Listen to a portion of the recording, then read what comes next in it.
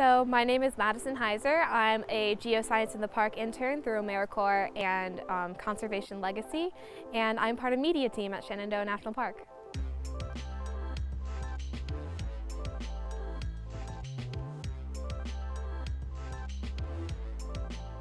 So I chose Shenandoah because it's really close to home for me. It's between where I grew up and where I go to school out at James Madison University in Harrisonburg, Virginia.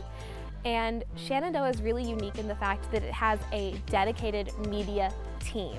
So it has this really great group of people that all work to make visual media throughout the park and work with a lot of interpretation rangers and education department to just make a lot of really awesome visual information. So my experience with science has always been that it's very, very number heavy. So based on facts and figures, and that's just not how I learn. I do so much better with visual learning.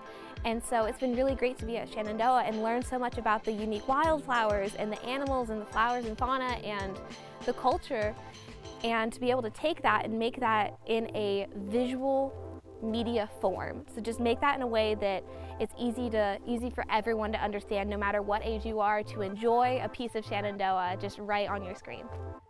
So when I actually first arrived back in May, the park was closed to the public. So what I was a part of was making probably 100, 200 signs dedicated simply to the specific closures we had, and then kind of the phased reopening of Shenandoah and letting the visitors come back in and just making sure that throughout the park had CDC guidelines and knew the expectations and how to be safe.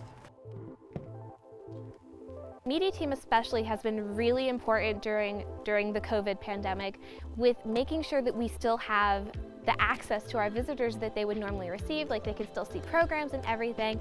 And so much has geared to being online with everyone social distancing. And so it's just been really important to have a great team to put videos together for that.